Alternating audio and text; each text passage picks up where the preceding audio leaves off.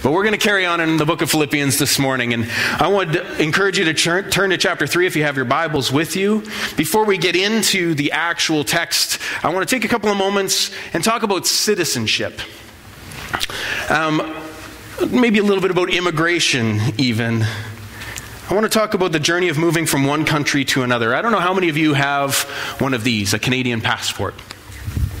Mine was super easy to get because I was born here in Canada. All I had to do was fill out a little bit of paperwork. I had to talk about where I was born, and the fact that I had a Canadian birth certificate made it very easy for me to get a Canadian passport. How many of you are born and raised in Canada? You've lived here. That is the bulk of us sitting in the room this morning. I've lived here my entire life. My mom was born in the town that I grew up in. I'm not really that intimately acquainted with life as an immigrant. I know that my family came from Britain, but that was generations ago. I have roots from the other side that go back into Iceland, but again, generations ago, we landed in Canada. None of my blood relatives have been born abroad. Now, I have friends. My brother Derek, his brother-in-law Adrian, is from Mexico, and so I've got to experience a guy who's close to my age, what it's like for him to come to Canada, to marry someone from here, and the challenges that go with how do you find work and how do you do things coming here into Canada. When we were pastoring in the upper room in Osborne Village, we had a couple that would come by for the meal afterwards. They were from Iraq. They were a Muslim couple who wanted to come and just sit and talk to some people who would speak English with them. And so they would come, they would bring a little bit to share with the meal, and we would sit down at the table. And they had been here for 2 years already and knew a little bit of English, but had hardly anybody to talk to that understood their journey. They came here for their daughters to go to school. They were musicians. They were in a choir together. And so sitting down with my in-laws with Power and Praise was just like, I'm just going to put you four together and let you chat away. And speaking of my in-laws, that's the closest relative I have who's immigrated to Canada. My father-in-law, Jim, who many of you will have met, they're not here this morning, but Jim came here from Scotland. And you might not be able to tell that because you can't really hear his accent anymore, but if you are standing anywhere near him when he picks up the phone to talk to somebody from his family, it's like a totally different guy. I'm like, what is he talking about? He was 14 years old when his family came over here. He was born and raised in Aberdeen. And the language may not have been a huge challenge for them because they spoke English, but they had quite the accent. I am fairly certain my father-in-law got made fun of for the first little while, which is maybe why he doesn't have the accent so thick anymore. I'm sure there were challenges that they faced as they began life in the new country. I know Granny wished she had never come. She longed to go back to Scotland. She so badly wanted to just return home. It was challenging for her to bring with her husband and her kids to come here to Canada. My father-in-law didn't become a citizen of Canada until a month ago. 60 years he lived in Canada with a British passport. And then his true Scotsman came out when he went to renew his passport, saw how much it cost to continue to have a British passport, and decided, I'm not paying that. I'm going to become a Canadian citizen because our passports are cheaper. So my father-in-law was sworn in at the beginning of February as a Canadian citizen at 72 years of age, 73 years of age now. For many, the journey to Canadian citizenship is a difficult one. Many are fleeing persecution, war in their countries of origin. Many are seeking refuge and safety here in Canada. They cross many barriers. They cross many borders. Things like language and culture, even religion, make it very difficult for them to find a place here in Canada. To fit in, I can only imagine would be a very surreal experience. Because I can only imagine what it would be like for me as a white, English-speaking kid, or 40-year-old almost, to move to a country like Iraq and figure out the language and figure out the religion and figure out the culture. I would feel very out of place. I would feel very alone. I imagine that for people who have immigrated here to Canada, that living here is a very different experience for them rather than what it is for me, who's grown up, born and raised here. Now, many of you would call this nation home. Many of you raised your hands when I asked how many of you were born and raised here in Canada. But this morning I want to propose to you that you are actually an immigrant to this land. Not just because your family immigrated years ago from England or Germany or Iceland, but because your citizenship is not solely here in Canada. This morning I would propose that we have forgotten a little about our homeland. We've maybe gotten a little too comfy and begun to think that this is really all there is to it, that this is our home. Let me get into Philippians to explain. Philippians chapter 3. Join together in following my example, brothers and sisters. And just as you have us as a model, keep your eyes on those who live as we do. For as I have often told you before, and now tell you again, even with tears, many live as enemies of the cross of Christ. Their destination is destruction. Their God is their stomach, and their glory is in their shame. Their mind is set on earthly things. But our citizenship is in heaven, and we eagerly await a Savior from there, the Lord Jesus Christ, who by the power that enables him to bring everything under his control will transform our lowly bodies so that they will be like his glorious body. Therefore, my brothers and sisters, whom I love and long for, my joy and crown, stand firm in the Lord in this way, dear friends. Philippians 3:17 to the beginning of chapter 4. God, would you allow your word to speak to our hearts this morning? I pray for each one of us to be open to what your Spirit would want to say to us. Protect me from saying anything that would be not what you want me to say, but allow me to share everything that your Spirit would have for us this morning, we ask through Christ our Lord. Amen. Our citizenship is in heaven is the main truth that I draw out of Paul's words here. I love the way that he begins his passage by saying, follow my example. That's a pretty gutsy thing for a pastor to ask his people to do. Many of us as pastors would say, do as I say, maybe not always as I do. There are times where I feel very comfortable inviting you to follow along in the footsteps that I am walking in because I believe that I'm walking in the footsteps of Jesus. But I'm a human being. I am just a man who is trying to figure out what this loving Jesus and loving others looks like. So there are times where I fall short and where I mess up just like you do. So for Paul to start off this little section by saying, as you've imitated me, continue following that example and look for others who walk in the same way. Keep a close eye on those who live as we do. And he's talking about the Judaizers that we talked about a couple weeks ago, where there's other people who are trying to teach a different way of living in the church, that you have to add a bunch of stuff to your faith. He's saying, don't worry about that stuff. Look at the example that we gave for you. Look at the people who are living in the way of Jesus and follow after them. Don't get caught up with some of that other stuff. And then he goes on to give these words about their destiny is destruction, their God is their stomach, their glory is in their shame. We're going to get to that in a second. But I love this part where he says, our citizenship is in heaven. This is the main truth that I hope you take home from this morning. This world is not our home. We are visitors here. And that perspective should not only influence the choices that we make, but how we relate to others in this world. Because it's an interesting perspective to look at the world in that way. That if we see ourselves as immigrants here or just visitors journeying to the place of our true citizenship. Now, I want to confess to you this morning that this is not the first thought that pops into my mind when the alarm goes off in the morning. It's not the first thing that I wake up to and I'm like, I'm on my way to heaven. Glory is coming.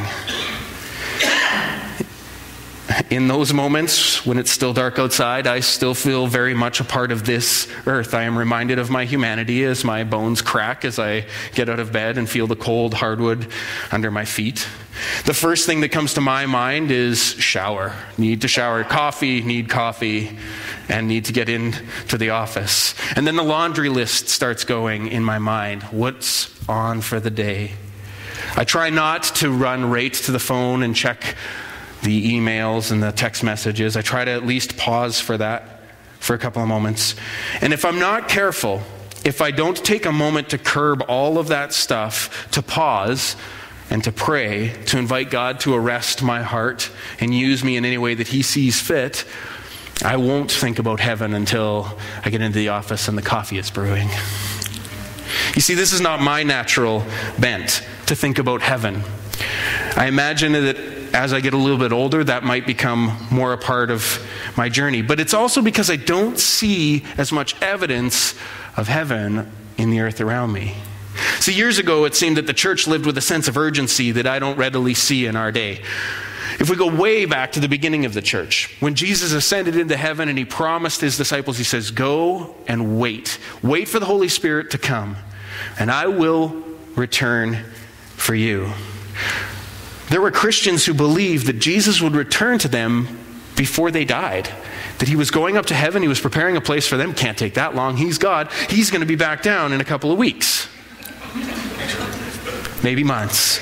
So they worked to spread the message of the gospel. Many of them left their jobs. They quit fishing, they quit tent making, and they decided, okay, if Jesus is coming back, we need to get people ready. There was this urgency about getting the gospel out. People sold their possessions because they believed the time was near. Even if you look at the way the Apostle Paul wrote, if you look at his earlier writings, he said things like, it's better for you not to marry. Don't be distracted.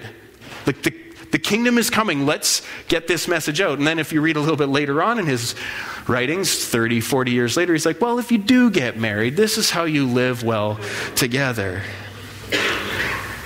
There was this sense of urgency and of getting the good news out. People get ready. Jesus is coming. Soon we'll be going home.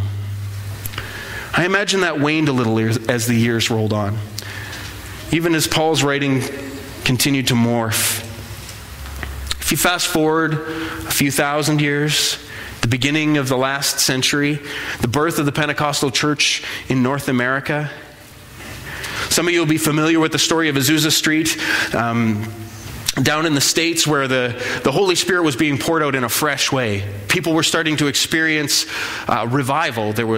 People were being saved. People were being healed. There was this sense that God was pouring out his Spirit in a new way. People were speaking in tongues. This was, something that had happened in the early church, but we weren't seeing it in the same way that we were starting to see it down in Azusa Street. And there were many people at the turn of that century, right in the late 1800s, early 1900s, who believed that this was a further fulfillment of Joel 2. Let me read the passage for you. This is what was read over and over again in those first few meetings. And afterward, I will pour out my Spirit on all people. Your sons and daughters will prophesy. Your old men will dream dreams. Your young men will see visions. Even on my servants, both men and women, I will pour out my Spirit in those days. I will show wonders in the heavens and on the earth. And then here's where it gets to talking a little bit about the end of days. Blood and fire and billows of smoke. The sun will be turned to darkness and the moon to blood before the coming of the great and dreadful day of the Lord. And everyone who calls on the name of the Lord will be saved. From on Mount Zion and in Jerusalem there will be deliverance, as the Lord has said, even among the survivors whom the Lord calls. Spirit was being poured out, and women were preaching, people were having dreams, people were prophesying. It must mean that Jesus is coming soon. And there was this huge missional movement that started. Our denomination was founded on missions. I am grateful that this is a church that believes in missions. But when that outpouring happened, there was this sense that Jesus is coming back. We need to get ready.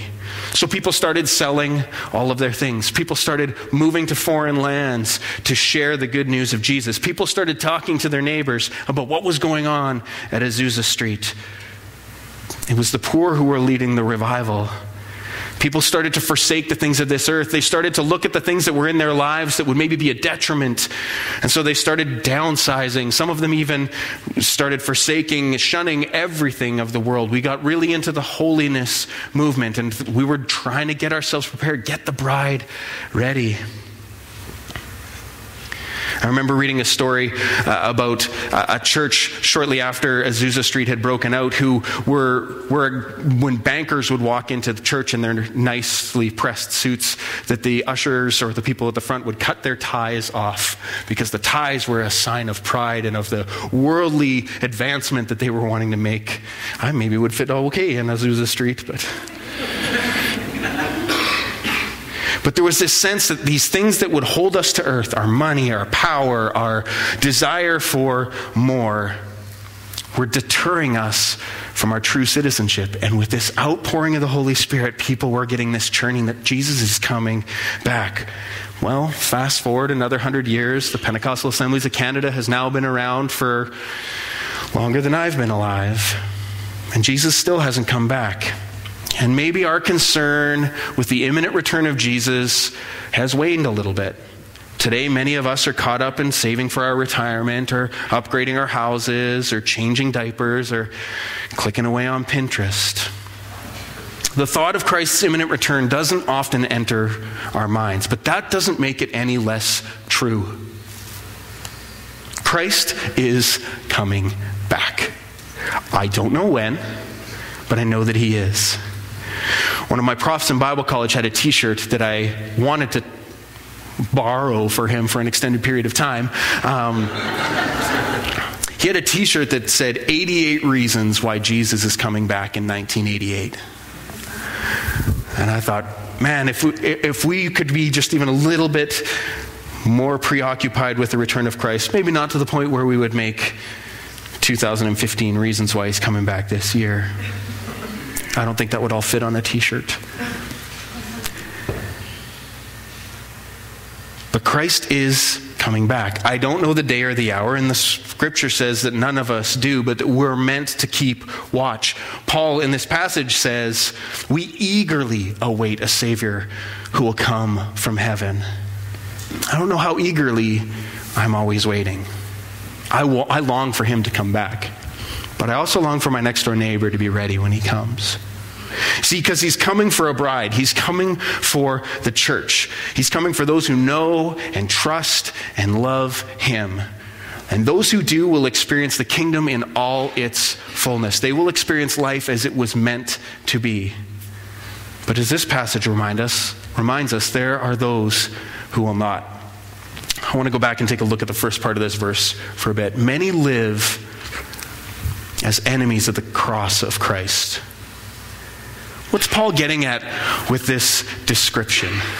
There's some people who would say that he's still talking about those Judaizers, those people who are trying to add things to the faith of the disciples in Philippi, saying like, yes, you're Christians, but you also need to follow the laws of Moses. You need to follow the teaching of the rabbis. You need to be circumcised.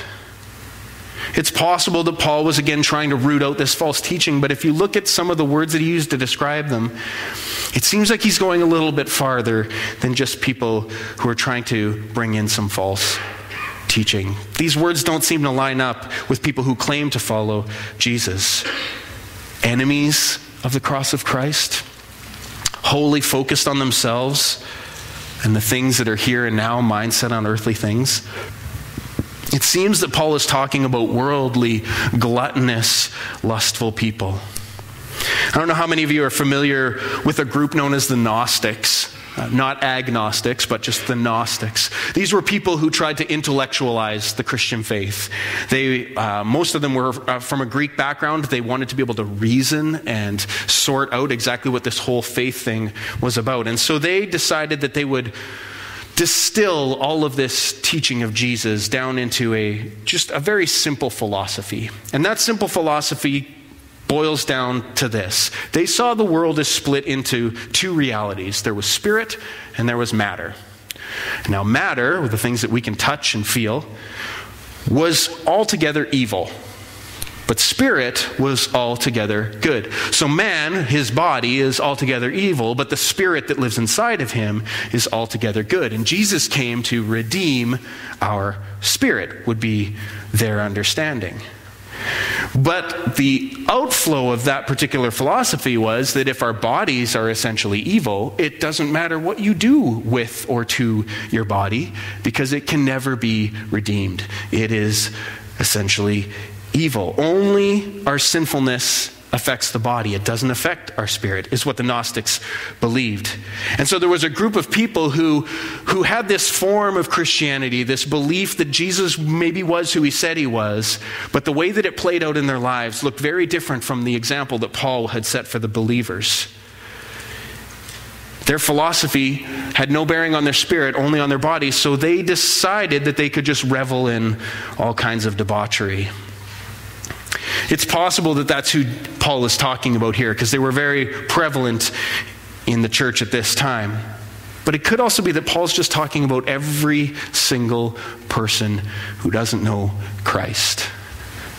It's possible that he's referring to all of those people who have not yet experienced the grace, the mercy, the redemption of God. To those who've not yet come to realize that Jesus did die for them, and that in the cross they can find their redemption and salvation. And so rather than accepting that, they live as enemies. They reject that cross.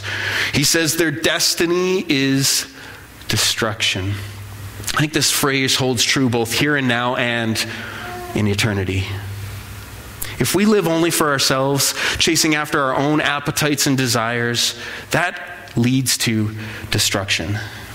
People who live selfishly, who care only about fulfilling their own appetites, do not function well in society.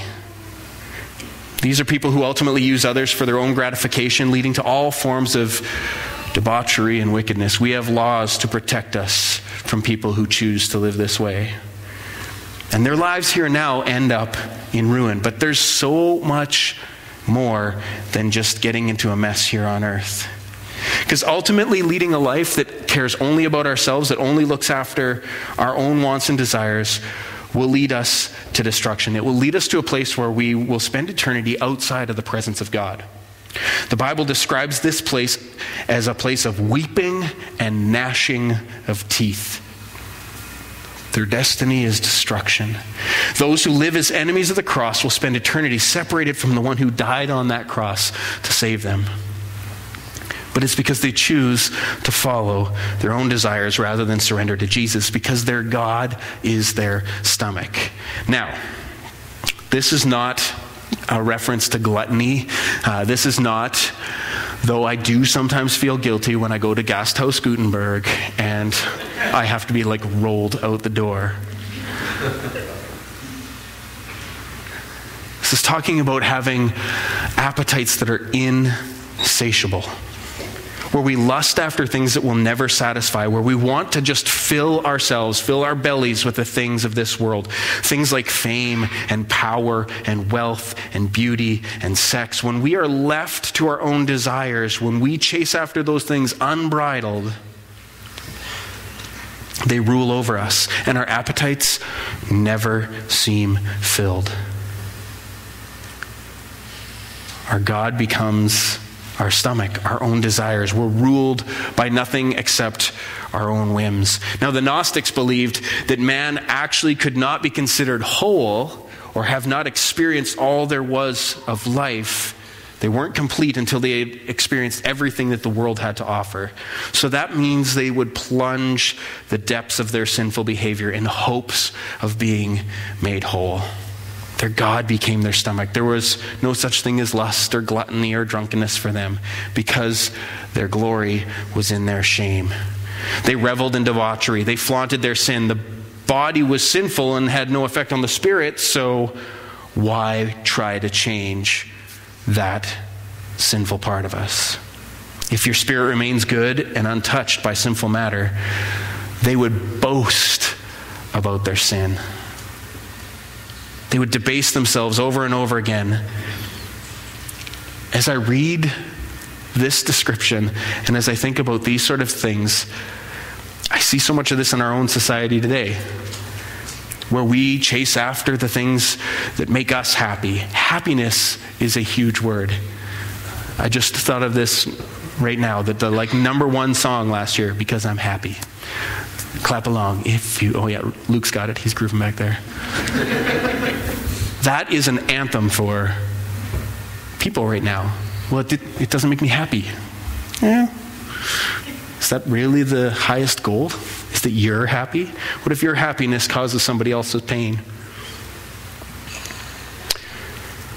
Last year, one of the Academy Award nominated pictures was a movie called The Wolf of Wall Street. Now, I've not seen the movie, so I can't speak too accurately to what it depicts, but I do know these facts about it. It made nearly $400 million at the box office. That is a lot of money.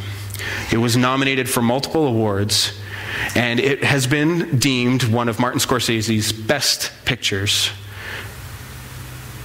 Some things you might also want to know about that movie. It has also become famous for having more than 500 F words in it. So at 179 running minutes, that's one every 18 seconds.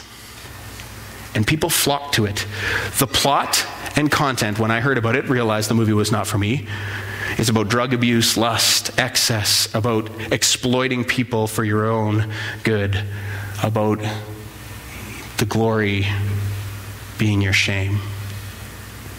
Our world maybe isn't all that different nearly 2,000 years after this letter was written. Because Paul's final phrase there is, their mind is set on earthly things. If I could describe our world right now, there is that with a hint of spirituality. People are sometimes willing to talk to Oprah about what's going on with their spirits. But for the most part, our minds are set on earthly things. We're caught in the here and now. And sometimes it's really tough to get past that. When bills are mounting, when car accidents happen, when diagnoses of cancer happen, it's hard to get our minds wrapped around eternity. What will happen when I die? Many of us don't think about our own mortality until it's too late. It takes a cancer diagnosis or a close call in a traffic accident to even get some people's minds off of earthly things.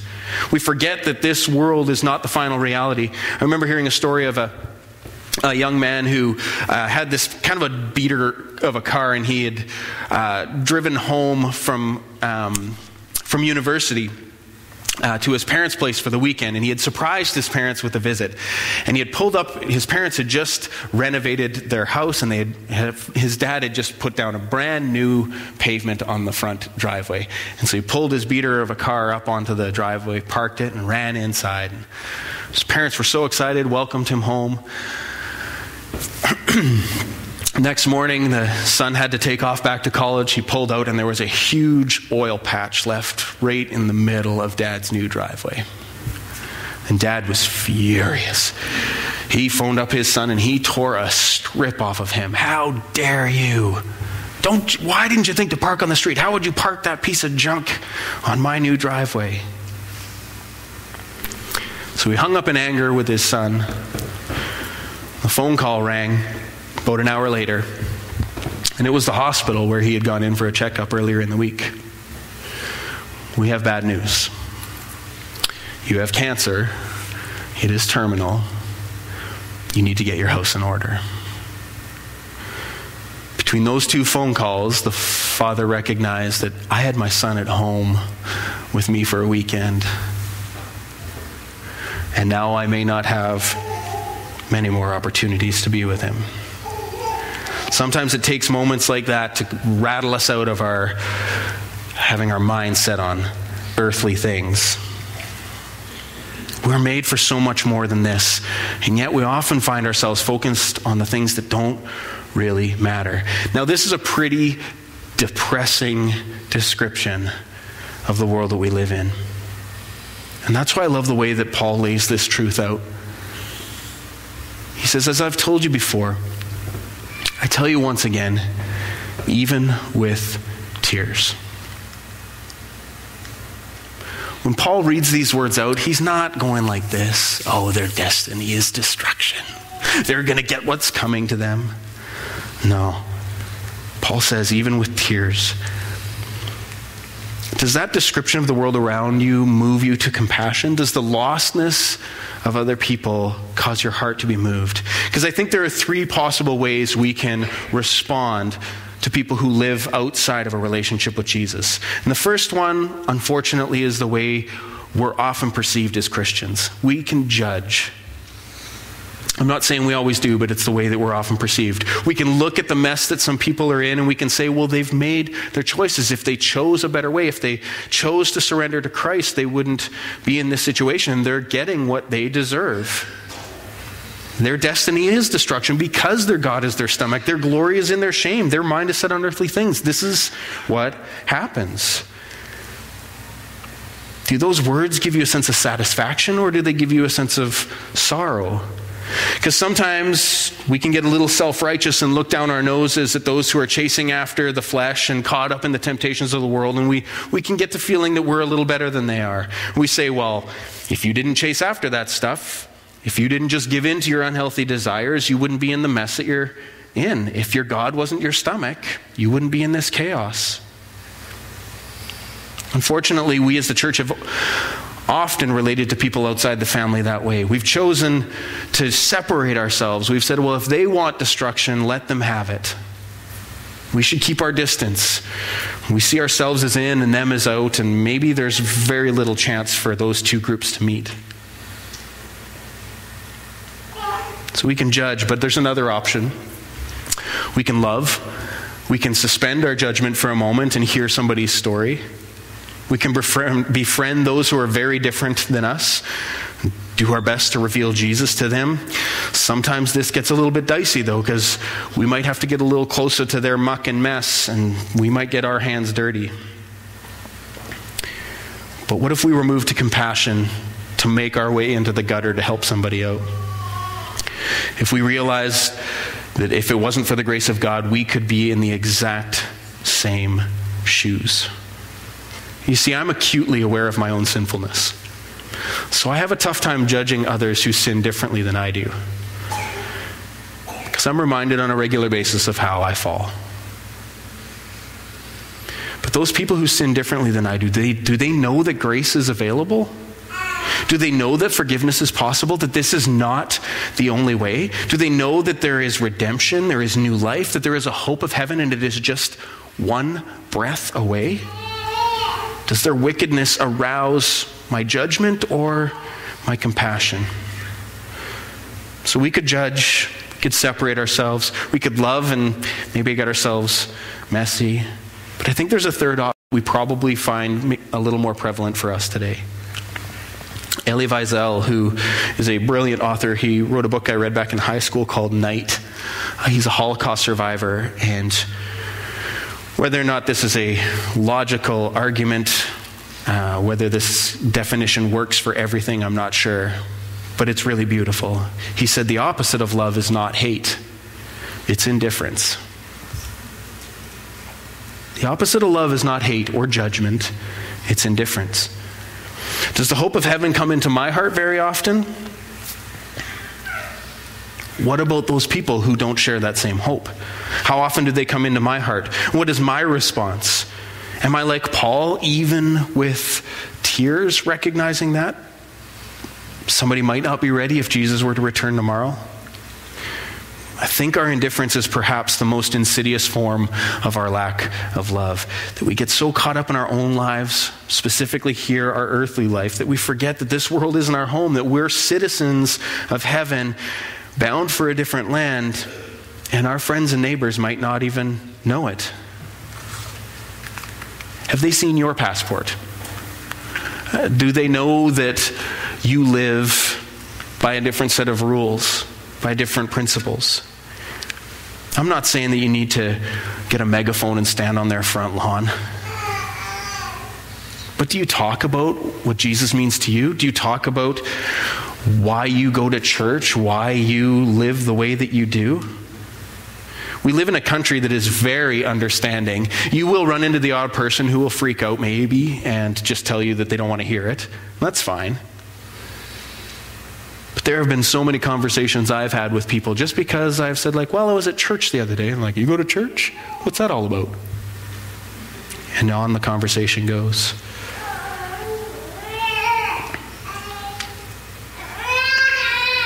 Have your friends heard your story?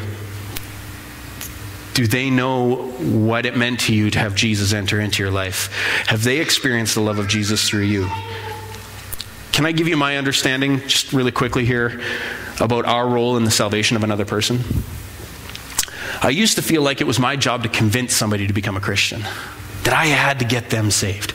And so I worked really hard. When I first became a Christian, all of my buddies who I used to go drinking with, I would look for opportunities to get them saved.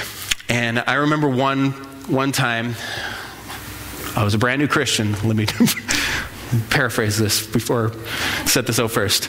I've been a Christian just a couple of months, and a friend of mine invited me to go to a party out near Miami, Manitoba, and it was going to be out at somebody's house. And so we're driving along together, and we've got beer, and there's other stuff that's going to be at this party. And we sit down, and we're at the kitchen table, and I'd been around alcohol quite a bit, drugs not so much, but this party was getting a little bit out of hand. And we're sitting at the table, and people are passing stuff around, and it comes to me, and I just kind of said, no, I'm good, and I pass it along. And my friend who was sitting next to me was like, you're going to get us thrown out of this party. And everybody else was fine. But when we were driving home, he asked me, he said, so why didn't you? Why did you choose not to in that moment indulge? And I just said and I decided in that moment I was going to share my story with my buddy Colin. And I said well, I kind of became a Christian a little while ago. He's like, what?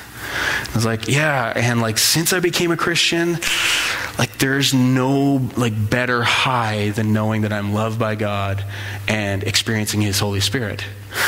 And I was like, you could have heard a trombone go wah wah wah. I was like, oh, I totally killed that moment. And so he just kind of let it slide, and we changed the subject for a little while. Fast forward 4 years later, and my buddy Colin had moved away, and we weren't really in touch anymore. He phoned me up out of the blue, and he says, hey, remember that conversation we had back in the car? And I'm like, which one of the thousands? He's like, the one where you talked about the Holy Spirit. I'm like, oh yeah, no, I remember that conversation. I think I might have experienced that. I was like, what? I was at church. I think I might have experienced that. Colin is a born-again follower of Jesus, has a wife and 3 kids. You don't always know that the seeds that you're going to plant, but it's not your job to save them. That was the worst way to try and lead somebody to Jesus. Let's go to a party where we're both going to drink, get hammered. There's going to be other stuff going around. I didn't have my act together. But God still used that moment anyway. See, I think we're called to point people to Jesus. I don't think it's our job to convince them. I feel there's probably very few people who are actually ever won to Jesus by a well-crafted argument, because I've got a few of them. I know my ontological argument. I know how to argue for God against the problem of evil. I've got some of those things in my toolbox. Most of my friends aren't interested in that. They don't care my arguments for or against God or belief in Jesus. But they have a really tough time understanding the love and grace of Jesus. And when they meet Him in person, when they meet Him as the third member of the Trinity, grace and love embodied, they can't help but be changed. So it's not your job to save people. It's the Holy Spirit that moves in people's lives. It's Him who draws them to Christ, but it is your job to help point them to Jesus. Our job as followers of Jesus is to help people see Him more clearly. You can pray, you can plant seeds, you can remove some barriers to faith. My friends Greg and Candace, that's my goal for them has always been to just help remove some of those barriers. When they hear Pentecostal pastor, this is the picture they get. I want them to see Jesus more clearly, not Pentecostal pastor. I want them to see Jesus. It's our job to love like Him. Back to the citizenship idea. The kingdom of heaven has the most ridiculous immigration policy you could imagine. It is obscene because God says, whosoever will come. Anybody. I'll take anybody and everybody. Sometimes we put barriers. Sometimes we say, no, if you're like this, if you're like this, if you're not willing to do this, then nope, you can't come in. Not God. God is calling everyone. He loves everyone. all who are worn, all who are wayward and torn, you are welcome here. God is calling your family members who don't know Jesus. He is calling your next door neighbor. And you may not recognize what his Spirit is at work doing while you're out and about doing your regular stuff. See, I wholeheartedly believe that we live in the Father's world. Our Father, the creator of the universe, is at work in the lives of individuals in ways that we're not aware of. You might not be aware of how the Spirit has already planted other seeds that you're adding water to. You might not be aware that the Holy Spirit has been tugging on people's hearts, people who seem very far from Jesus at this moment. You don't know what the Spirit is at work doing in their lives, because I believe without a shadow of a doubt that the God who loves this world so much is constantly speaking to people. The passage in Philippians serves as a reminder to us that this world isn't our home. This is not the end of the story. We are pilgrims. We are immigrants in this land. The diaper changing, the retirement saving, this is not our ultimate reality. There has to be more than this. And your neighbors and your friends may not experience it every single day, but they do have moments. There are glimmers. There are, as T.S. Eliot says, there are tremors of bliss. There are winks of heaven in this world. A little nod to the eternal. All the chasing after our own desires, it doesn't satisfy us. If we're left to our own devices, those words that Paul penned are absolutely true. Our stomachs, our appetites, our desires, they become our gods, and they will only lead us to destruction. But we were created for more. If we find ourselves with a desire that nothing in this world can satisfy, the most probable explanation is that we were made for another world. C.S. Lewis. So this morning, you may be sitting here and feeling like those words sometimes describe you. That you're caught up in the things of this earth, that you've maybe given very little thought to what eternity would hold. Maybe you've never surrendered your life to Jesus. You've never embraced his work on the cross and asked for forgiveness. Or maybe it's something that you did years ago. But this morning you find yourself worshiping other gods, chasing after the things of this world, and you're not satisfied. Hear these words this morning. You were created for so much more. You were created for relationship with God, and Jesus has made it possible for us to have our sins forgiven and for us to be brought back into the family. We simply need to confess with our mouths that Jesus is Lord and believe in our hearts that God raised him from the dead, and Scripture says we will be saved if we surrender our lives to him.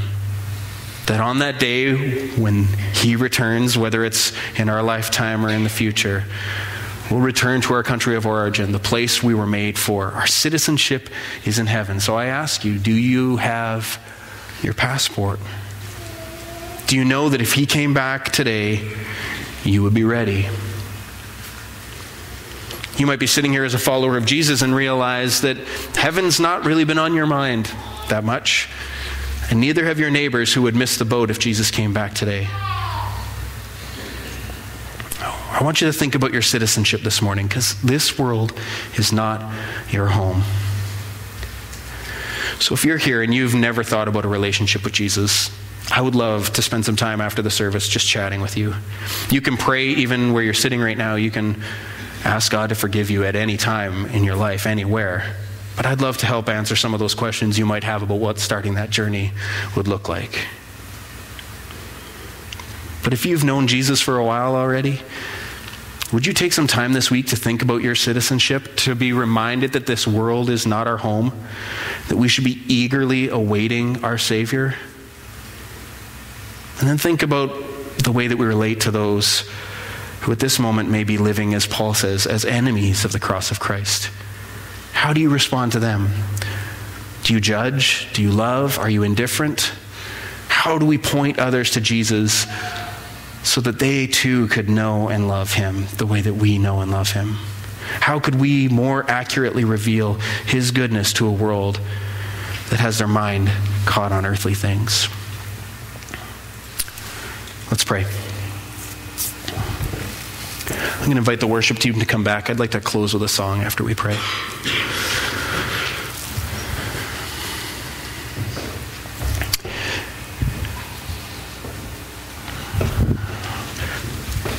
Sometimes I think your plan is a little too simple, God.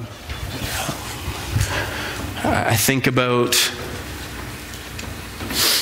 the cross, and I understand that that's a massive undertaking to take the entire sin of the world and place it on your Son.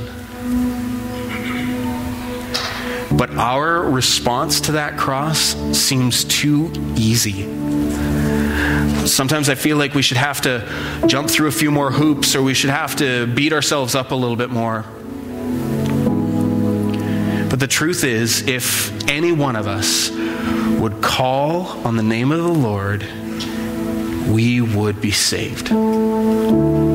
If we would accept that work of Christ on that cross, if we would believe that his suffering and death paid the price for all of our sin, we would be saved. I pray, God, if there is anyone in this room this morning that finds that to be their reality, their truth, that they have not surrendered their lives to you, they have not accepted you as their Lord and their Savior, they have not begun this journey of walking with God, I pray that today would be a brand new day for them. That they would, in the quietness of this moment, say, Jesus, I don't fully understand what's going on right now, but I believe that you can forgive me, and I ask you to. Would you wash me clean? Would I be as white as snow today? I want to give you my life.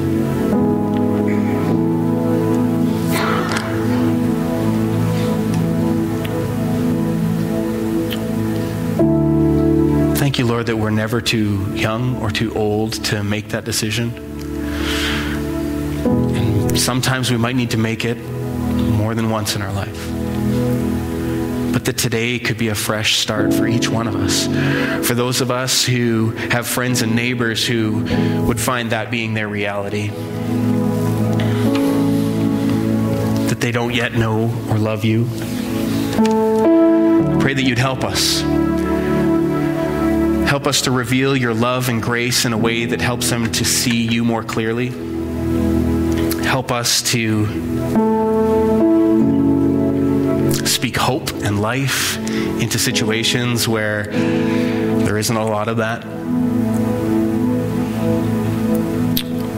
Where our friends and our families and our co-workers and neighbors have been so caught up in the things of this earth. Help us to just peel back the curtain a little bit and let people see that this is not the end of the story, that this world is not really our home, that there is so much more beyond what we're experiencing, and that we want to be preparing for that journey. Death is not going to be the end. It is going to be the beginning. It is going to be the stepping through the veil into what the ultimate reality is. It is God. It is his holiness and his righteousness and our worship of him. So would you help us? Help us to have heaven on our hearts. Help us to have Jesus on our lips. Help us to live out this gospel for those who need it so desperately. We ask these mercies in your name, Lord Jesus. Amen. Amen.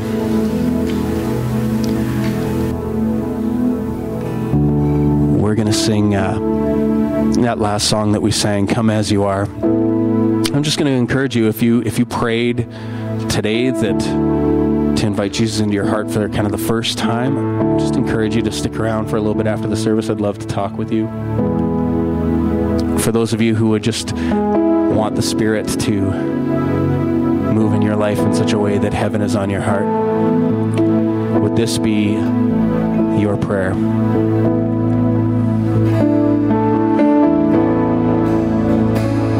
Oh, come out of sadness from wherever you've been. Come broken-hearted, let rescue begin. Come find your mercy, oh sinner, come near.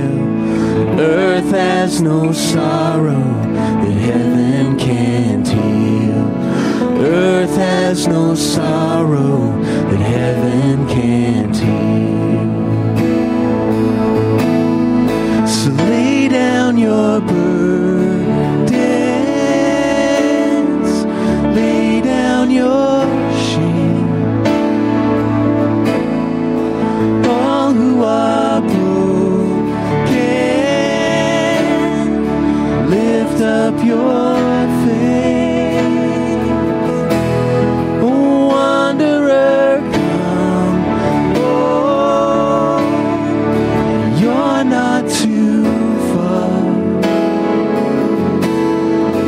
Lay down your hurt, lay down your heart, come as you are.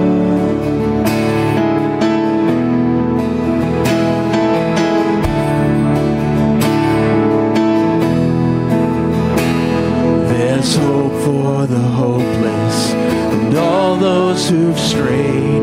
Come sit at the table, come taste the grace. There's rest for the weary, a rest that endures.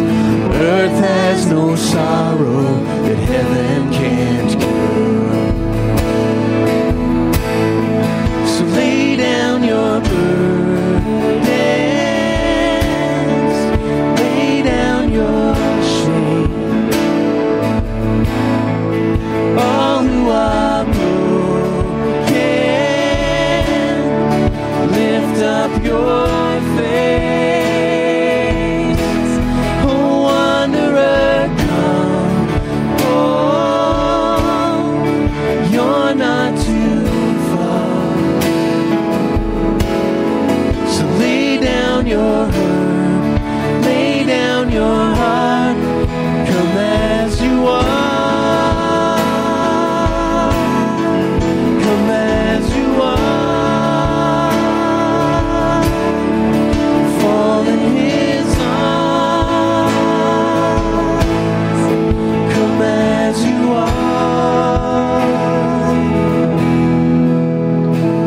There's joy for the morning, oh sinner be still. Earth has no sorrow that heaven can't heal. Earth has no sorrow that heaven can't heal. Yes, Lord, it's truth for us this morning. There's nothing that we will face in this earth that heaven is not going to redeem or make up for. And so help us to live in the light of eternity. Help us to be people who experience a little bit of the kingdom here, but look forward to the kingdom in its fullness when we see you face to face. Help us to be ready, Lord, and help us to eagerly await. Through Christ our Lord. Amen. And now may the peace of the Lord Christ go with you wherever he may send you. May he guide you through the wilderness and protect you through the storm. May he bring you home rejoicing at the wonders he has shown you. May he bring you home rejoicing once again into our doors. Amen. Amen. So for those of you who would want to stick around, talk a little bit about what it means to follow Jesus, I'd love to do that. For those of you who want to sit and discuss this message a little bit more, there's tables at the back with some questions to ponder. What's my attitude towards those who don't yet know Jesus? What 3 people could I pray specifically for this week? And how can I live a little more aware of the reality of heaven? Or our thoughts to ponder for the week? Amen. Go in peace to love and serve the Lord. Thanks be to God.